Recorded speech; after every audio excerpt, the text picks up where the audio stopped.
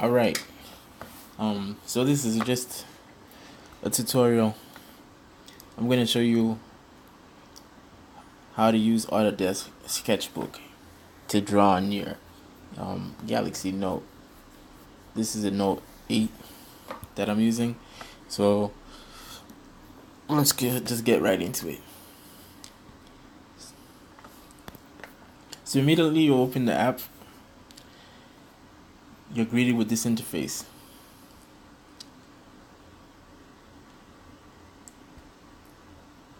This is your options basically, and in your options you have the option to do a new sketch.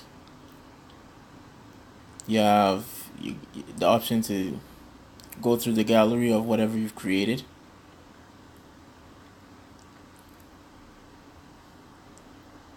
These are works I've created.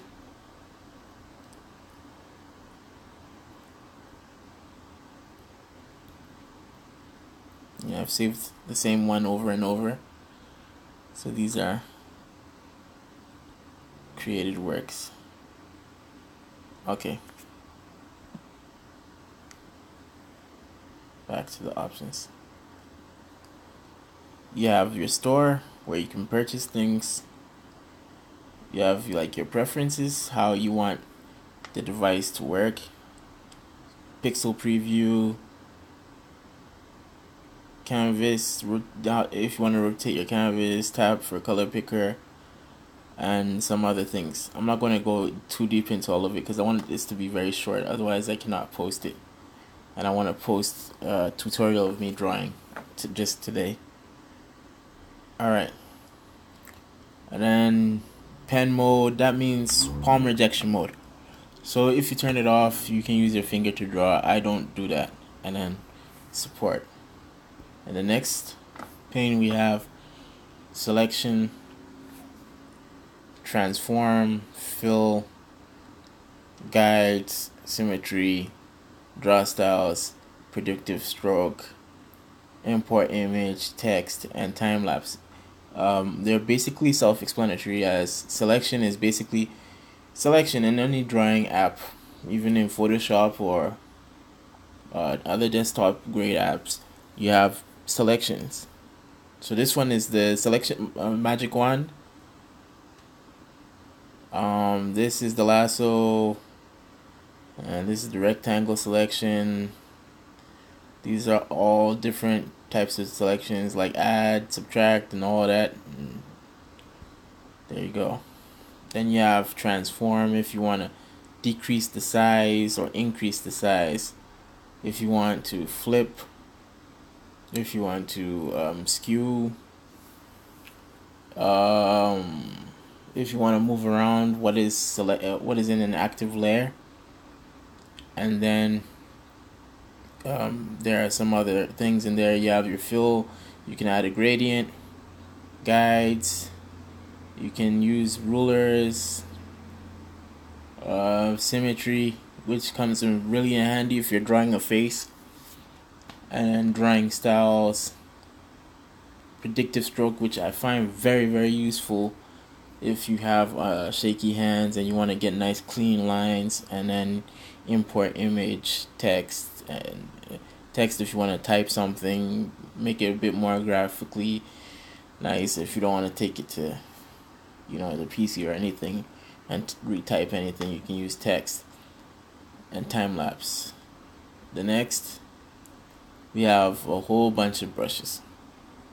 I'm not going through all of these, but most often I use just your legacy brushes, because that's what I started off with when I was using a Note 4. Then you have the settings for each brush, and yeah, the next is your color picker. Normal colors, your copy colors for illustration, for design. I don't really use those that much, but hey, they're there. And you have RGB color, HSL, whatever this is, I can't remember the name of that. And then yeah, then you have your layers.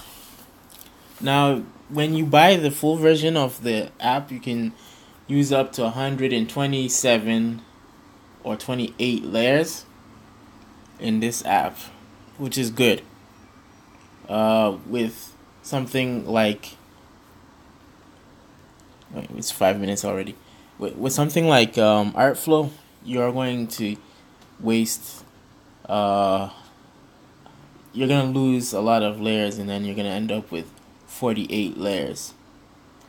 So keep that in mind. But with Airflow, you get a lot more powerful options when it comes to using your brushes. Okay. Alright, it's 54. Okay, there we go. 5 minutes. Okay, so I'm gonna hide that, and then I'm just gonna create a new sketch. Let me save current sketch. And then I'm just gonna draw a basic face, and then I'm gonna restart a new. Alright. Let me not use any of the tools yet, and let me just go. Okay. So one thing I do like about this app is that drawing feels kind of natural when you sketch. Okay, there we go.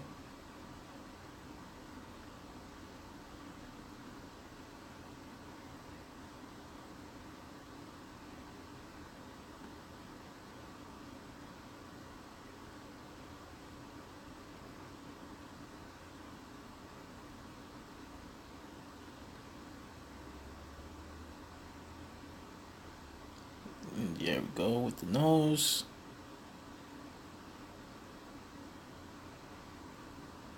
All right.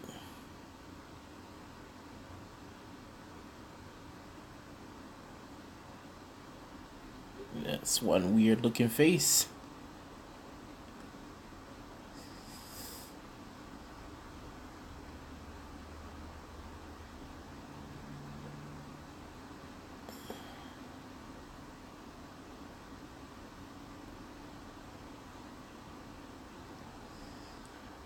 Okay.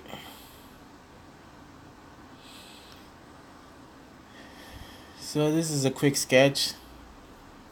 I'm going to invest time in another video separately because I'm going to upload this from my mobile device. I'm not going to edit this. This is going to be just raw. And so I'm not going to be able to upload anything greater than 10 minutes or whatever. So yeah, next video. So look for part 2.